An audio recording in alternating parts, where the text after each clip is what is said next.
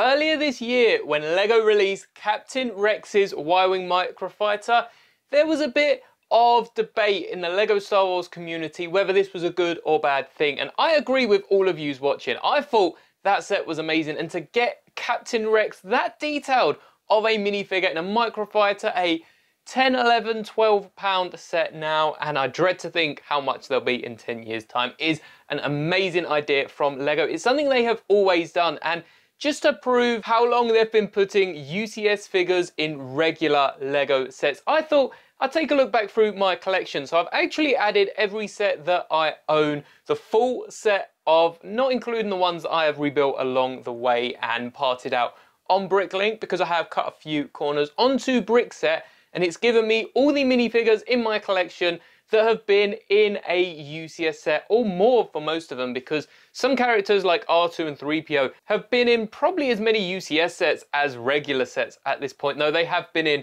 a lot of regular sets too. So we'll be taking a look at that in a second, but initially today I was going to rebuild my minifigure display. Well, taking off all of my UCS minifigures has cleared so much room, so I think I'll still do that, and that would have been yesterday's video. So if it went well, check it out. I'll leave it on the end screen. If you haven't already, if you've already watched it, thank you so much for supporting the channel.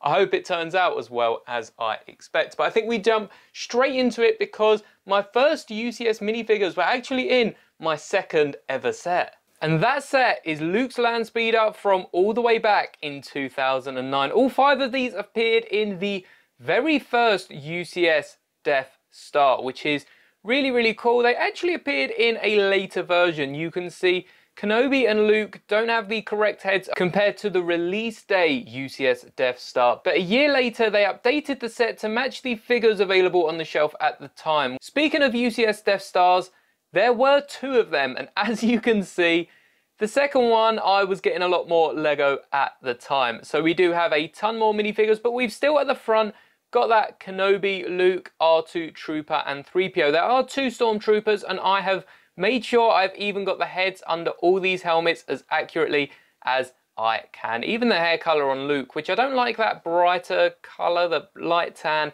I much prefer the dark tan, but I've replaced it just to match what came in that set. And I have 21 out of 27 of the figures from this second Death Star. So I'm definitely going to look to try and get the other 6. And these will look great on one of those Smith's LED display units, so perhaps we can add that later on. The next minifigure is this Han Solo, which if you can guess what UCS set this Han Solo came in, I'd be quite impressed. It is the UCS Slave 1. Boba Fett is the real grab for this UCS set, but I have the Han Solo from it. I got it in one of the many Desert Skiff and Sarlacc sets that we've now got. It's got to be coming up to the same amount of Luke Landspeeders we have seen. And then we have an odd one, and that is the UCS Sandcrawler. I got the droid from the X-Wing, which was actually given to me by my brother.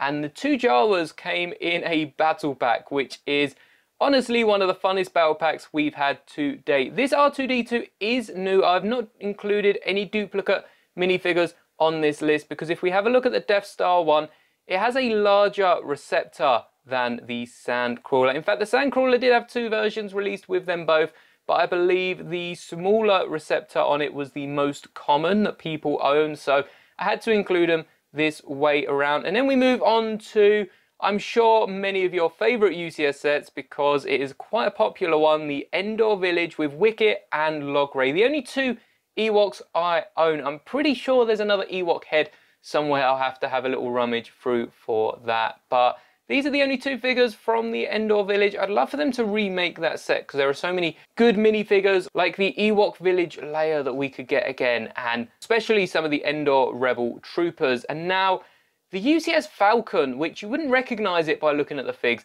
but it did come with Rey, Finn and BB-8, and it did come with a few other minifigures I have, but I don't own the correct versions, such as Old Han, who I have the one from Takodana, whereas the UCS Falcon includes the one from the Raftar Escape, so another commonly available minifigure. And then we also have Han and Leia, who do have separate heads. I think they have breathing masks on the other side. Now, this isn't all my minifigures. In fact, there is a set that I own more of the minifigures for than the second UCS Death Star, and that is the AT-AT UCS set. Out of 9 of the minifigures, I own 8.9. We'll get to that 0.9 in a minute because I have Luke here, who I definitely prefer my custom Firestar printed arms with the white gloves, which are screen accurate, but this is how he appears in the UCS AT-AT. General Veers is the same from the playset with dual molded legs added on. In fact, I'm pretty sure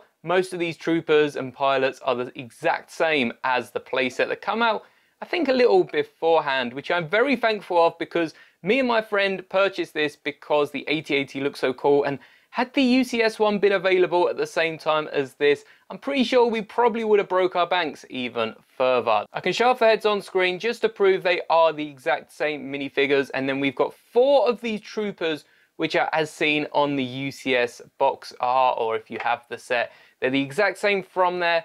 But the 5th one, I don't own the head for because, again, I didn't get the 2022 advent calendar. It's really coming back to haunt me, so I am going to order the head at some point and complete my collection of UCS AT-AT minifigures. So perhaps we'll change that UCS set when we hit 10k. As I've already got all the figures for the AT-AT, I can still end up building a giant AT-AT, but I think we'll be looking at another UCS set. So let me know down in the comments what UCS set you'd like to see me build when we hit 10k subscribers. Now, they're not the only minifigures I have.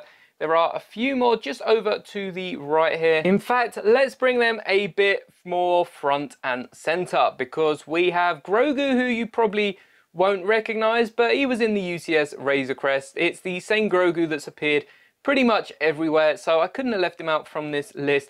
Of course, the infamous now Captain Rex from Captain Rex's Microfighter playset, which is an amazing figure, and I really like that extra detail on the head of the scar from where his inhibitor chip has been removed. We've then got the UCS Luke Skywalker from his X-Wing, which this has been made using the Luke from the 2021 X-Wing playset, I believe, the one with Jan Dodana and Leia, and of course R2-D2 in the back of the X-Wing, and the new keyring that comes with that awesome arm printing and the dual molded printed legs from the UCS version. And then from this year's UCS, I couldn't not include this little mouse droid that I built, which is probably the cheapest on the list. I don't know, it's definitely up here with this small treadmill droid from the Sandcrawler. I feel like these parts are even more common than that one, so it's really cool. A much more beefed up design compared to the second UCS Death Star, and I really like how they've made it so big, almost as big as the astromech droids in Star Wars. So that is every Star Wars UCS minifigure I own in my collection. Let me know down in the comments which of these minifigures you own, and if there's any other common minifigures from just regular non-UCS sets, perhaps even other keyrings you've been able to do with it in the past. I know a few of the different magnets have included rare figures, for instance, from Star Wars, and I definitely want to be adding them either to this Smith's display in the background, or perhaps get another one, shift this over and have a Star Wars display above my minifigure stand. But now let's get to work on that. I hope you enjoyed the video. Check out all the videos on screen now, and as always, may the bricks be with you.